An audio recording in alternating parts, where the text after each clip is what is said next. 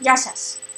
I'm going to try to make this as short as possible because it does involve several things and I don't want to bore you and go on and on, but I really do need to explain things so that you know where my thought process is and what I need.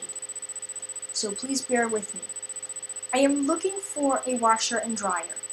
I live on the 3rd floor of my own apartment. To go all the way downstairs to the basement is really ridiculous.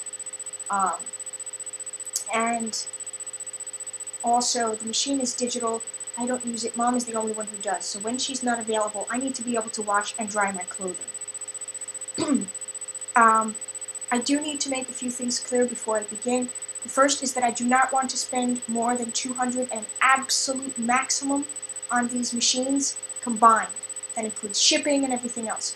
No more than $200. I would prefer $150 or less. The second thing is, I don't want anything that involves having to have a plumber come here and hooking up to my pipes, or using a special outlet like a stove outlet or something like that. I really don't have the space or the room or the desire to go through all that. So I would like something that is portable. Now, I did come across several machines for washing.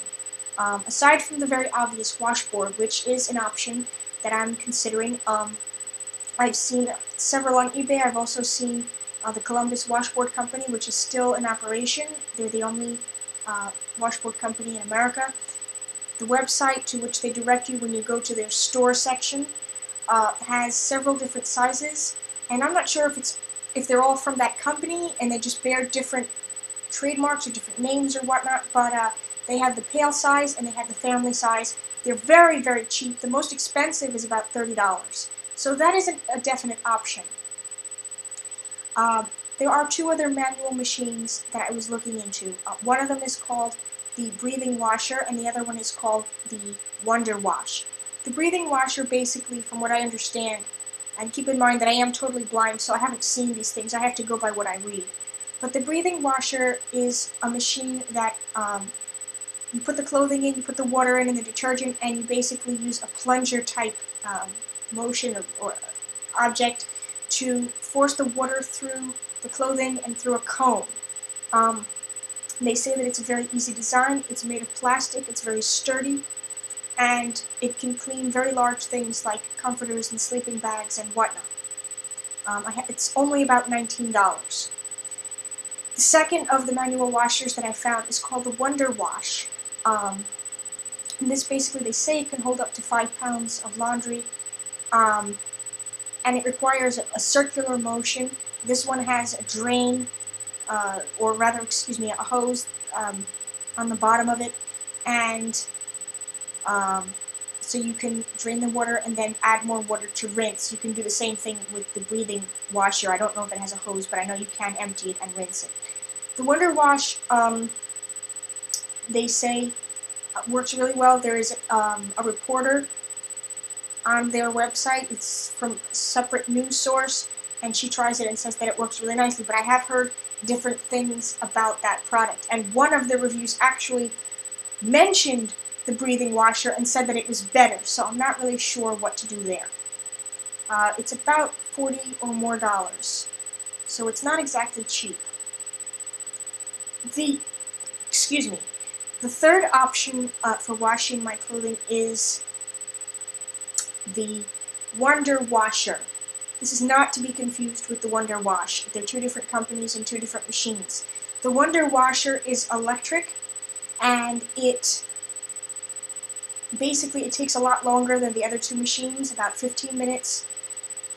From what I hear, it really can't handle that much clothing. I don't really know exactly how much, so maybe I'm wrong. It does not have any kind of a rinse cycle. And it's very expensive. It's about $60+. I've seen it for more than that. So if I were to buy that one, I really want to make sure that it actually works properly, that it really does wash the clothing well, so that when I put it in the tub to rinse it, I know that it did a good job. And again, how much can it handle? I'm not sure. Can it handle as much as the other 2 machines? Now, we come to the rinsing part of washing, which means that I need A, a wringer, and B, a tub. I went on eBay to look for a wringer, and by the way, I'm only looking for the mechanical ones. I absolutely refuse to get an electric wringer because I hear that they're extremely dangerous, and I have no intention of getting my arm pulled in. Mangler, anyone? Any Stephen King fans here? Even though that was a cold press, that wasn't an actual wringer for wet clothing. But anyway, yeah, not my idea of fun. So I looked for the manual for the mechanical ones, and I found many, but they're very, very expensive. There is actually a modern one being made today, which claims to be safer than the other ones, but it's well over $100. No, definitely not within my price range. So I went on eBay, as I said, and the ones that I found ranged from about 40-something, again, up into over 100. Most of them were 70-something or 60-something. The problem there with the lower-ended ones is that they said that they were toys or samples. One of them specifically said, for show only. That's fine, but the other ones didn't say that, and I'm not sure whether or not I can actually use it, or if it's just for a child to see how it works, or a customer. So, that is a problem. The other problem is that they're very heavy, and some of them specifically say this item is extremely heavy. So I want something that's relatively light and portable, easy to stow away and to use. I found a guide to ringers on Dogpile, which is a search engine. It's like Google, and it's from Lovell or Lavelle. I'm not sure how to pronounce that.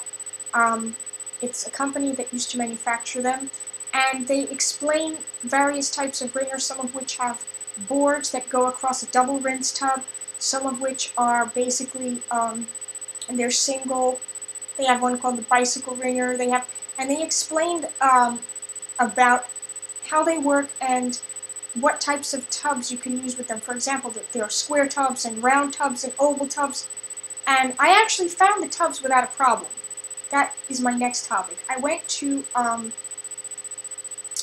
eBay and they had some, but I wasn't sure what kind to choose. And then I saw several at Lehman's, which is a wonderful company. They have a lot of old-fashioned items, but their prices were just way too expensive. Well over $100 in some cases. Then I found another site, and please forgive me, I don't remember the name of the site off the top of my head, but they sell buckets and pails and tubs of all kinds. It's an outlet. And basically they have wash tubs starting at the smallest is about 1 quart, and the largest is 16 gallon. Now, if I were to get the breathing washer, which is the one that I'm considering, they say that it works with a 5-gallon bucket. So I might go with that. The trouble is, I also want to be able to use this tub for my crafts, for my job, because basketry, chair caning, and broom making all require the materials being used to be kept wet, and it really would be ideal to have a tub to do that with. So I need to decide whether a 5-gallon will be enough for that, if I want to buy maybe a 7-gallon or something, and also what shape and size should I get. It depends on the wringer that I use. Now, on to the last subject, which is dryers. I need to find a dryer because the town in which I live actually does not allow clothes drying online. It's one of the disgusting places where that is illegal. But right now it's the winter anyway, and it's actually turning to spring, but it's still pretty chilly, and I don't want to put my clothing out to dry in this weather in any case. So I did find an 8-arm clothes dryer at Lehman's, but it's basically it mounts on the wall, and I don't want to do that. So I'd like to find one of the drying racks, preferably something that's safe to disassemble and reassemble, because Mom actually had one that was metal, and just the way that it was, I actually got my fingers caught in it, and that hurt. So I want, obviously I need to be careful, but I would like something that I can trust to at least be somewhat safe and sturdy, that it won't fall apart. If I choose the hanging method, I also know some people hang their clothing on hangers in the bathtub, but some things are not meant to be hung that way.